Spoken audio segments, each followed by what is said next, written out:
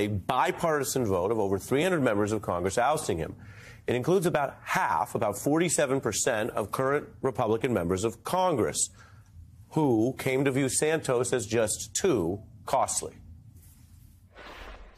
I have been convicted of no crimes, Mr. Speaker. He has manufactured his entire life. He blatantly stole from his campaign. Mr. Santos used tragic events in history to try and propel himself to public office.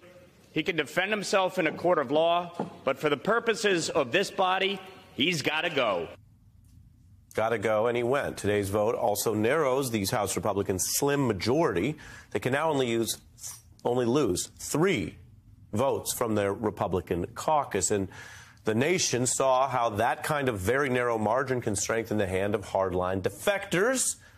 That's what helped Matt Gaetz. There were so few votes to be lost that he could get a couple of people and hold leverage over the speaker, or, as we all remember, change the speaker. And that is also one of the raw pieces of political math that formed the reason why Republicans were holding back on this move they finally made today. But George Santos's lies and misconduct and now alleged crimes snowballed into something that the Republican Party clearly wanted to publicly break away from before this coming election next November. That's when Santos was, of course, already slated to leave Congress anyway. Santos confessed he had never worked directly for Goldman Sachs and Citigroup. What was going on inside you? Look, Greg, here's the deal. I would have never gotten the nomination from Nassau County GOP if I had not concluded college. A Republican congressman is now accused of scamming a disabled veteran who was trying to raise money for his dying dog's cancer treatment. Saying on his campaign website that his mother was Jewish and his grandparents escaped the Nazis during World War II. I never claimed to be Jewish, Santos said. I said I was Jew-ish. In a tweet last year, Santos said 9/11 claimed my mother's life. Immigration records obtained by NBC News show that Santos's mother was not even in the U.S. when 9/11 happened. I've been a terrible liar on those subjects. This wasn't about tricking anybody. It is a lot. And the House Ethics Committee report added details and evidence. It gave other members of Congress the argument that at least some fair and full process was used here.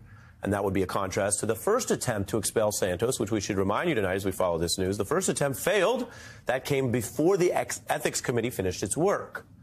Now, even if you put George Santos and everything you just heard to refresh your memory, put that to the side for a moment.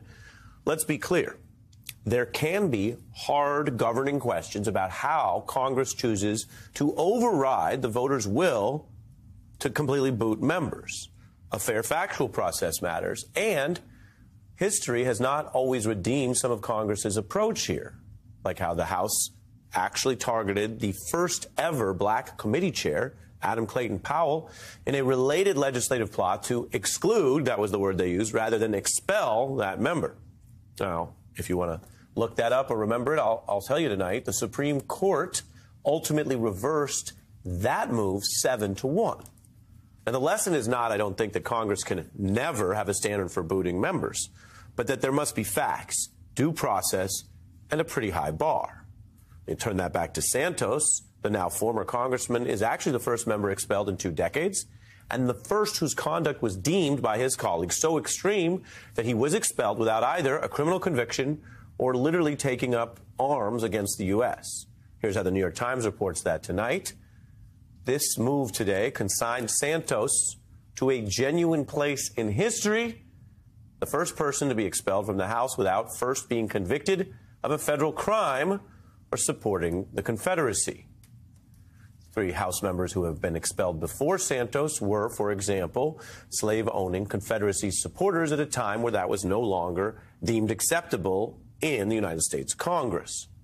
Now, for his part, I should take care to also mention that Mr. Santos is still legally presumed innocent on the criminal cases. He faces 23 felony counts related to fraud and misconduct.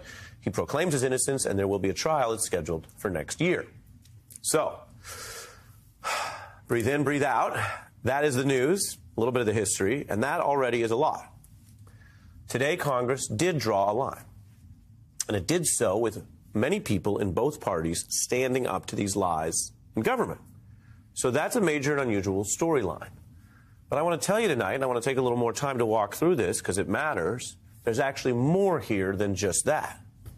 If tonight marks a stand against government lies and the damage they can do, most of the House Republicans taking this rare, strong measure against these lies also are failing to bring that standard to the big lie, to the way Donald Trump abused power to deceive millions about his election loss, a lie that fed an insurrection. And I want to be very clear about this. This is not some freewheeling, broad effort to tie these things together. We are talking about lies in government and whether there's accountability and what Republicans say they did today and what they're actually doing. And as a matter of news standards, we do not need to say Trump's lie allegedly fed the insurrection. We can report for you it is a fact that it did so. It is a fact that Trump lost the election. It is a fact that his lies and his demand that his fans come to Washington to act on those lies fed the crowd, populated the crowd, which then stormed the Capitol and committed what is now legally a convicted sedition that day. That's a reality and a legal fact. Now, whether Donald Trump himself, as a defendant, is ultimately convicted is a separate and open question. But to be clear, just as Santos has not yet been convicted, the lie part of that equation is not an open question. And if anyone knows how it went down, it is those members of Congress, including the Republicans, who were giving speeches, they said, against lies today. They were standing on the very floor that those Trump fans, and now convicted seditionists, some of them, stormed and ransacked because of the power of lies. And I say this quite literally, and I want to spell it out quite precisely. That day was not billed as some sore loser party. It was not sold that way. And that's not what those now convicted seditionists mostly said or thought, and we know that even beyond propaganda from their private texts and messages with each other. It was a response to Donald Trump's lies about, quote, stopping the steal. Lies from a far more powerful member of government than George Santos about much more important matters than Mr. Santos's job history or Botox or really the rest of the stuff that we no longer have to cover that much in the news. There was danger posed to Congress. There was an attack on American democracy itself. So keep that in mind, and the Republicans' ongoing support for that lie and the way they voted against the certification at the time and sided with Trump after and continue to do so today as he is their main candidate to go back into the White House. Keep that all in mind as you make sense of this story tonight, because as I said, it is rare and it is a big deal, but also keep it in mind as you listen to what is about half the Republican caucus and some of the others who criticize Santos and maybe didn't vote against him as they claim outrage over government lies. He defrauded the voters of his district. His life was made up. It was a lie. I think the right decision was reached today. That this is by far the worst corruption that we've seen, where an individual member has not chosen to resign. George Santos should have resigned, and actually any other person in his situation likely would have. Any other person should resign. Well, forget resign. How about unapologetically run for the highest office in the land while vowing pardons and sweetheart deals for people now convicted of sedition against the United States government? It doesn't take a lot of mental work here to sub out Santos, a relatively obscure, new, now former congressman, and the person they are actually trying to put in charge of the country and your life and your vote and maybe the future of our democracy. Defendant Trump faces criminal evidence on more serious charges than Santos. That's a fact. As for the examples here with the Republicans, take Congressman Max Miller, who as a staffer helped plan the January 6th rally, who backed Trump post-coup, and then wants to tell his district, perhaps people concerned about this going into the election, that he stands against lies and fraud if they're by George Santos. I myself have been a victim of George Santos and as well as other members of Congress in terms of defrauding through public donations. I'm running for Congress to stand up for what is right for the people of Northeast Ohio. They have made their values clear at the ballot box. Their congressman betrayed them anyway. I'm Max Miller, and I will never betray our voters. That's why President Trump endorsed me. I refuse to let him down. Or take two more examples. These are Republicans who took the rare step to oust Santos, they said again, over the lies and fraud, while actively backing Donald Trump's lies, which fed the attack on their very workplace and safety, among other things, on Jan 6. I talked to one of the Capitol Police. They told me a lot of people were just milling around. Mr. John, can you help lead the efforts to overturn the 2020? You don't need that line.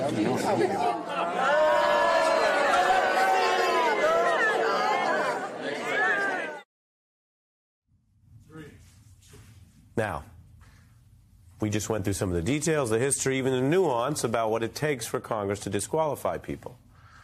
But this is more than just a story about the now former Congressman George Santos or whatever happens to him. Because it got so bad, politically, publicly, and otherwise, that even this Republican MAGA party had to come in and say, we stand against these lies. And they're, I guess, hoping that nobody will look around at the other obvious cloud of the big lie hanging over all of this. And we live in a time where we are told maybe nothing matters and nobody's paying attention and everyone's fatigued. But if that were true, they wouldn't have to do this. They would just move on and roll into the next year. They wanted to get this done. They didn't want to just let him go off quietly. He said he wasn't running against anyway. And that's a reminder that actually the facts matter, that reporting and public pressure and information matters, that there's some quantum of voters that these Republicans care about. Again, these are Republicans, 47% of them that did this anti-lie vote today. And yet they are now stuck going into an election year with their big lie candidate. So I put it a lot of different ways with some nuance, but to end it as simply as possible, it is a tough day for a lot of MAGA Republicans because their position literally boils down to small lie, bad. Big lie, good. There is a lot going on, but the DA in Georgia has been on a roll, a 4-0 record in converting defendants into convicts in that Trump RICO case. Well, today we got some dramatic arguments there because Trump's lawyers were actually appearing in this packed courtroom for the first time. And they are trying to make their defense as they watch others turn and flip on Trump. They argue that because he was talking and using free speech, in their view, when he claimed there was voter fraud and tried to overturn the election, that somehow he should not be subject to the RICO laws of the state of Georgia. So what you're seeing here is new. These are Trump's lawyers in the Georgia RICO courtroom for the first time. And they want the whole thing thrown out. Indeed, they argue, and they have every right to make their defenses, that this is now not a RICO case, but more like, quote, election interference. Can you imagine the notion of the Republican nominee for president not being able to campaign for the presidency because he is in some form or fashion in a courtroom defending himself? That would be the most effective election interference in the United States. That's the argument. Trump's lawyer basically saying that what Donald Trump has argued, that this is somehow a persecution or a political process. That should mean he's not subject to election laws. In this case, the election racketeering conspiracy that he's accused of, that he shouldn't even have to defend himself in court. The prosecution pushed back. This trial does not constitute election interference. Let's be clear. This is not election interference. This is moving forward with the business of Fulton County. I don't think that it in any way impedes defendant Trump's ability to campaign or do whatever he needs to do in order to seek office. Likewise, the prosecution dealt with those free speech defenses. You know, we heard from the other side these grand statements about this is a prosecution of political speech, this is a prosecution of expression, this is a prosecution of association, petition, etc. That is not true. And the indictment tells you so. This is a prosecution for violating the Georgia RICO Act, individuals conspiring to participate in a pattern of racketeering activity while associated with a criminal enterprise. It's a prosecution for solicitation and violation of oath of office, false statements and writings, impersonating public officers, and the list goes on and on. That's what it sounds like, but what does it mean? Well, we turn to former federal prosecutor John Flannery, who's with me here in Washington. Good to see you, sir. Good to see you. At times it sounds dry, and that's what these kind of pretrial hearings can be. Right. And yet, they're talking about very big stuff, including whether or not there will be a RICO case against Trump. What stood out to you about what we just heard? Well, what stood out is that if you don't have a standard by which to compare what they're saying, then you don't understand what they're doing to us, which is there is few of us, if it were stated this way, even by the prosecution, that, I'm sorry, but, you know, inciting a riot, that's not petitioning your government. Yeah. Interfering with a government proceeding, that's not. So it's the thing about it's speech plus, and it's speech plus bad acts. And it's not just saying, oh, I think we're doing something wrong here. And then the irony that the prosecution maybe feels constrained that they can't say is to say, he has some nerve coming into this courtroom and talking about us interfering in an election when he interfered in an election and his biggest campaign promise is his lie that they stole the election. Well, you know what they call that in the Deep South? They call that chutzpah. Chutzpah, yes, yeah, I chutzpah, know. That's what it's called. I heard it more often in Manhattan than I hear it in the Deep South. I want to build on that because we also excerpted another part of this I want to play right now for the first time today. Sure. This all went down today where, as you refer to it, the Trump lawyers say, oh, it's unprecedented. And guess what? It is true that some of this is unprecedented. The question is, which way does that cut? Here was the prosecutor punching back on that point. Okay. We heard from the other side that this is the first time a prosecution of this type has been brought, that it's unprecedented. And that may be true. But this is the first time someone a criminal enterprise has gotten together and tried to overturn the results of an election. So I don't think that's a particularly persuasive argument. What is the prosecutor trying to get the judge to see there? Because the judge is supposed to be fair, not pick sides. The judge hears, oh, this is really unprecedented. True. And then the prosecutor is trying to do what? Well, I think he shaves points. In other words, that was strong. That was stronger than the earlier clip that we saw. But the strength that he's missing is to say, it's unprecedented because there has been no one in the history of America that would do such crimes against the government, betray their oath of office, and think that an autocracy should replace a democracy. I think you can say those things. And also, since Trump and his minions are abusing the system, I think that you could say in that context that this is unprecedented, and therefore we have a burden to deal with it. And we have to deal with it in the courtroom and out of it, because these frivolous arguments they make today, they're not for you, Your Honor. They're for the team outside. This is one campaign. They're prepared to accept a conviction. I think they should say things like that. It's truth. They're prepared to accept a conviction because this is part of their campaign, to make you the enemy of the Trump campaign and everybody else who's on the court or a witness or a clerk to a judge in New York. The other thing here is the calendar that hangs over all of this. Yes. We're talking going into the holidays. Right. Mid-January, you have the presidential primaries. Right. We have the prospect of a candidate here who could be convicted and run. He also could ultimately beat the cases. We don't prejudge that. Yes. I thought that the Trump lawyers made a valid legal point in saying that if Donald Trump, whatever happens, were to become president again, which is possible, as you know, John, then this state case, unlike perhaps some other ones, probably would have to sit in the back because we do have a supremacy clause in the Constitution. I don't know if you have a roundabout way to punch back, but this is Mr. Maddow, the Trump lawyer, and he basically says, look, we don't live in a country where 50 states can constantly try or jail the sitting president were he to become that again. Take a listen. Okay. If your client does win election in 2024, could he even be tried in 2025?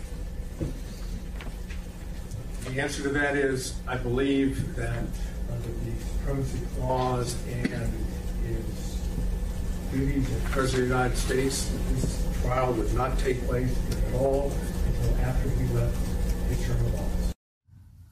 He put it, I know, I see you're gearing up. He put it precisely. He didn't say no trial ever. Right. He said what we were told when the last time this came up when Donald Trump was president, which is a state case would have to wait till he leaves office, no? No. And I know you're just stating their position. It's not something you necessarily believe, because I can't believe that you would believe that. Because? I'm sorry, I'm just teasing you. No, because, I know, but... Because the reason is this. You may remember Vice President Agnew. He was prosecuted while he was the vice president. He entered a plea of guilty and resigned from office. I hate to lawyer you, but in a federal case. Well, but the point is the same, The same in this sense. He was prosecuted while in office.